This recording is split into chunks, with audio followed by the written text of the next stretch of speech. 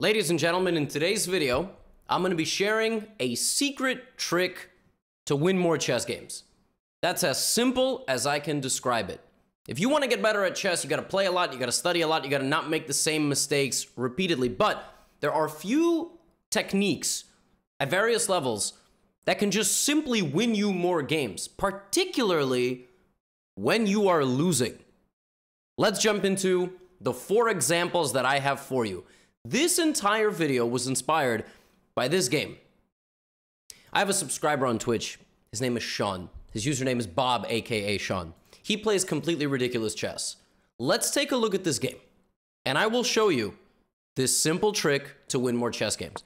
Bob started this game, a blitz game, against Harshil from India. It was a Caro-Kann, and Bob got a great position early, as he did everything you're supposed to do in the Caro-Kann, which is develop your light-squared bishop, put some pressure here, and put some pressure on the center, knight c6, and life was good for Bob. Bob got absolutely perfect Caro-Kann style position with knight d4, pressure here, threatening to damage the structure over here, and I mean, he was just doing everything right. His position was absolutely wonderful. He was about to play queen a5, and then capture this pawn, and then capture that pawn, and then get his rook over here, and I'm just really enjoying drawing arrows in different colors. And his position was wonderful. Now, you may be asking, well, Levy, what's the trick?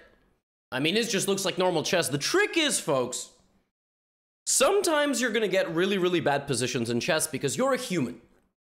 And you need to know how to fight back when you get a very bad position. And it involves your king. Pay attention. In this game, Bob's opponent went here, and Bob had a little trap in this position. He can play knight takes e5. Knight e5 defends the queen and also wins him a pawn, and if his opponent takes this, he takes the queen. If his opponent moves, he just does this and this. But Bob accidentally hung his queen in one move. Bob spent 10 seconds on this move, 8 seconds, hung his queen in one move. We've all been there. We have all been there. We've all blundered our queen. Now, a lot of you would hit the resign button. A lot of you would throw your phone. A lot of you would yell, smack yourselves, panic. But this is what you should do instead. When you blunder a queen, you should continue the game. You should try to keep as many pieces on the board as possible.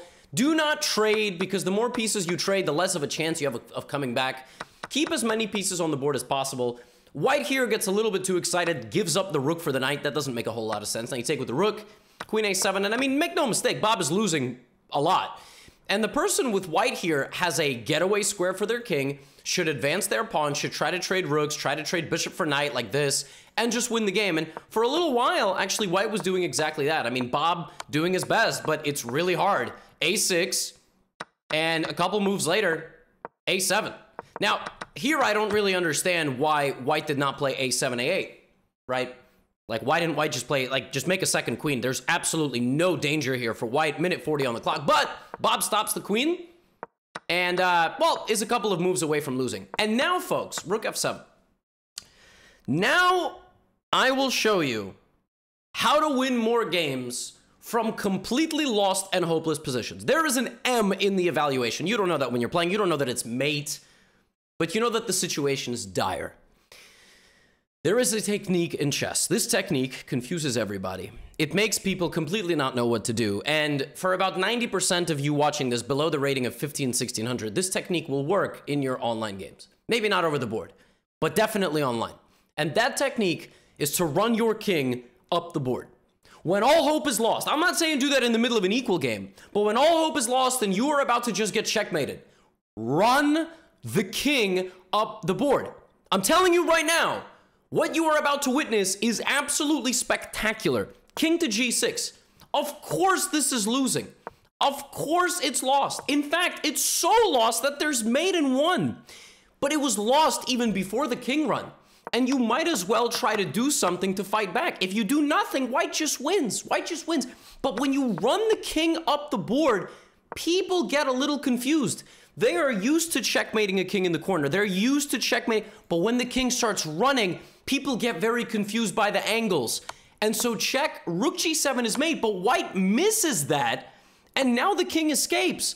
White takes a pawn. White doesn't know. Do I check? Do I not check? Look how much time White is spending. All right? We go from like rook b7. I mean, you know, rook b7, queen f8, king j, queen e8. White is just trying to give some checks and win material back. But like 14 seconds. 14. Where's the mate? 14 seconds. Where's the mate? I don't know. Where's the mate? Where's the mate? I don't see it. How do I checkmate here? Queen e4. All right, I'm getting closer. But suddenly rook a1 check. Oh my god. Rook b1 back. 10 seconds spent on that move. 10 seconds. He doesn't trade. Now it's queen g4. Queen g4 is game over. However, because of this, White got scared and took and mated himself. White checkmated himself despite having a full 50 seconds on the clock and having mated one on the board multiple times. This only was possible because Black decided, look, I can't just sit here and die. I need to run my king. Folks, you might think this is ridiculous, but I swear to you, this will win you more games. When all hope is lost, the position is completely lost, run the king. Just do it. Don't believe me? Watch these other examples. This was another game sent to me. Look at their ratings. They are 1,700. Pay attention. E4, all right? White plays pretty solid opening, takes a lot of space, all right? D5 played, and C5 is not a good move. I mean, White is, opening is not the most important thing in the world. Queen F3, F5. Black is crushing from the opening. All right, first of all, Black, I don't know what Black is doing here. 1,700 on Chess, can't even see bishop takes this rook. Bishop takes, and this. All right, it's +7 for Black. It's +7! 7! It's +7! The game is over. I mean, at the 1,700, what are we even looking at, right? First of all, what on earth is White doing? Like, how does White not just go take, completely seize the center, you know, F4, knight F3, cat, like, how do you not just... How does White go from +2 to losing literally all their pieces?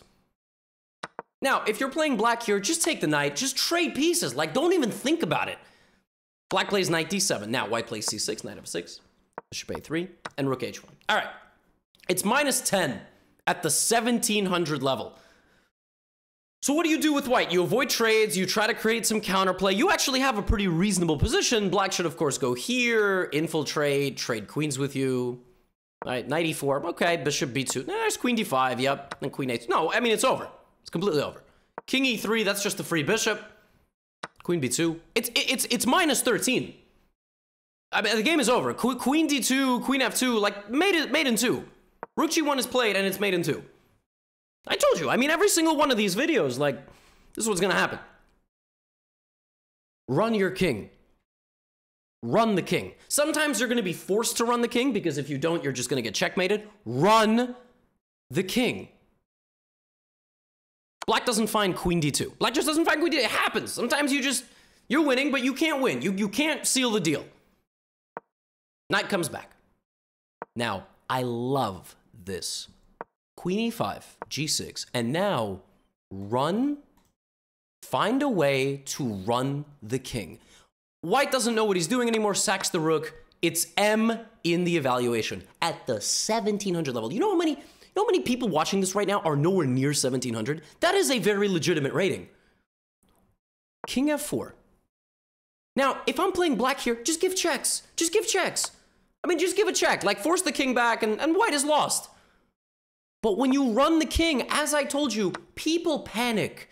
They don't know what to do. You take a random pawn, and instead of taking this, or checking you, or mating you in a variety of different ways, or forking your queen and king to force a queen trade, force the queens off. You will never, ever lose.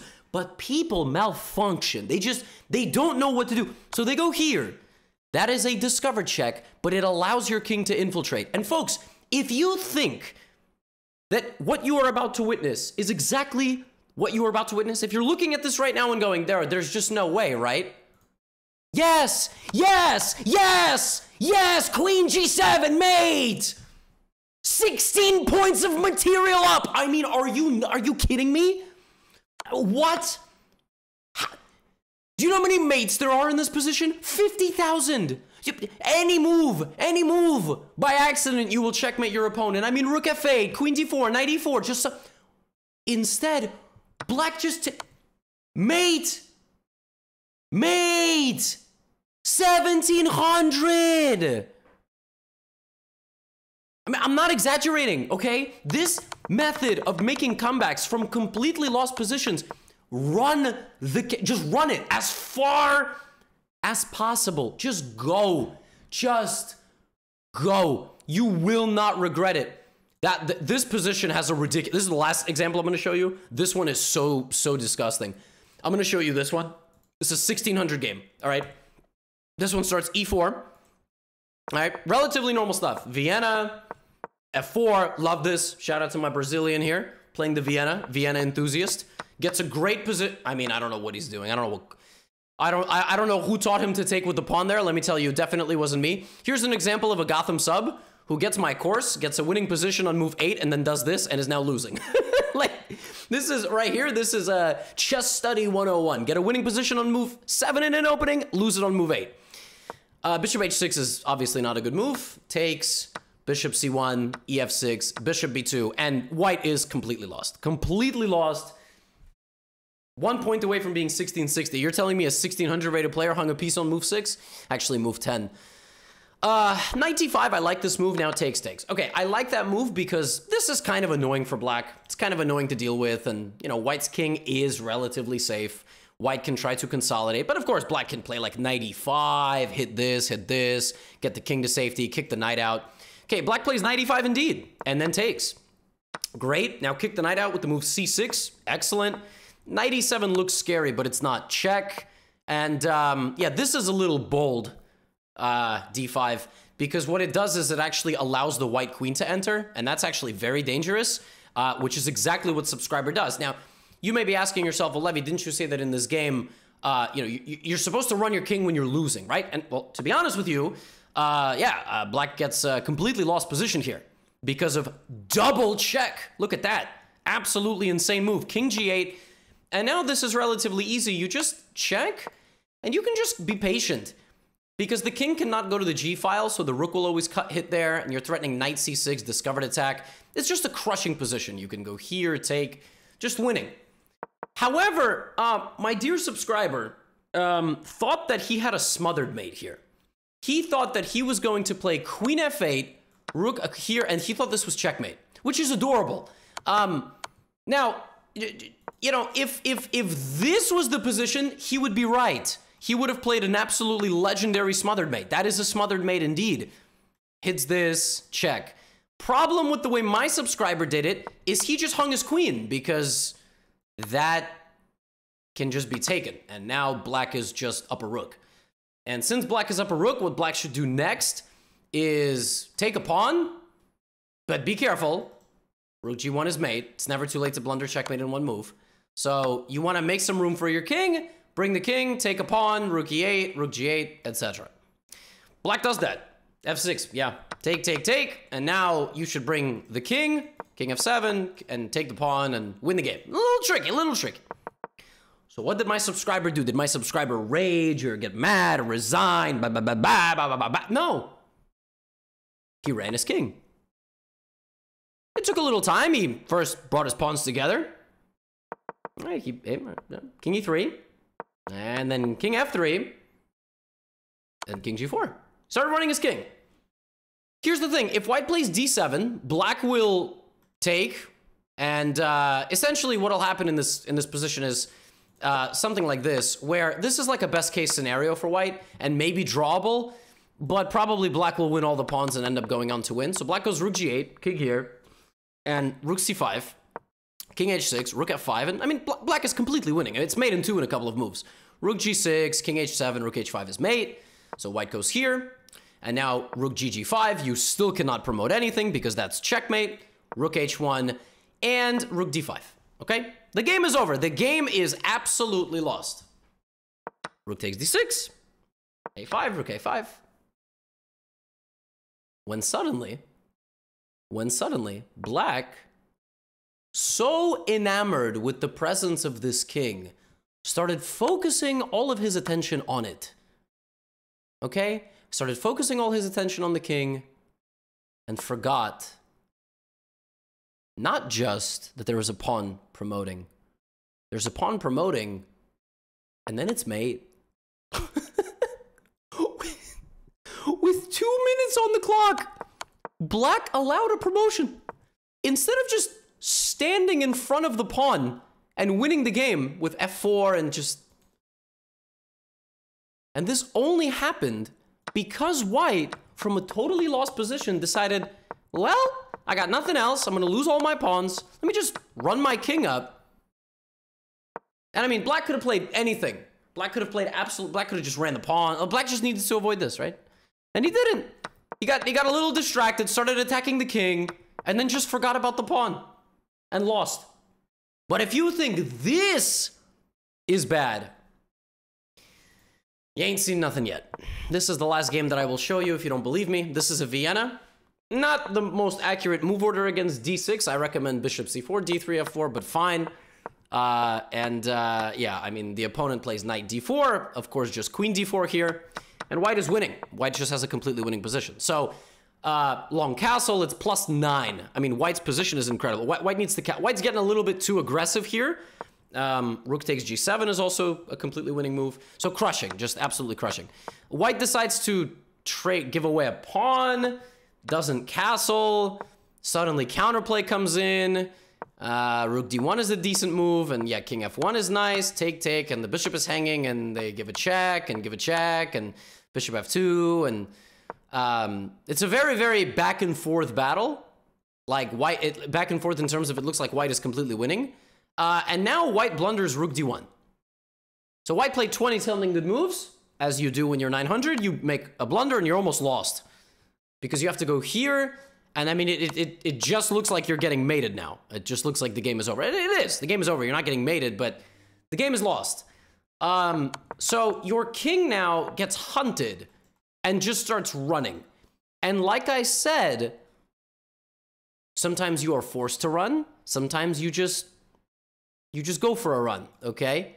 And rook e1, king f2, rook e2, king g3, king g4. And the white king is just going for a run. Now black has rook h2 and bishop g3. So now black is completely winning, all right? Now what white should do here is prevent the pawn from queening, right? And just keep the king around. Do some stuff with the king. And that is exactly what white does. White just bounces the king around the board. Just king f7. All right, a couple moves later, we're going to move it again. Rook g7, rook g8, they're creating some threats. Rook c8.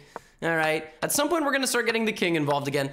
And the king moving around the board is so tricky because you're just looking and you're like, I wonder where the king's going to go to next. And yes, there is low time. Look how disgusting the white king ends up in this game. King d5, b3, king c4. The only legal move in this position is for black to play b5. And the only legal move in this position is for black to play b4, and a takes b4 is mate. Black is forced to checkmate himself. Black has one legal move in this position. It's this. Black has one legal move in this position, and it's checkmating yourself. That is why you need to run your king when the position is bad. You will win games you have no business winning. Now get out of here.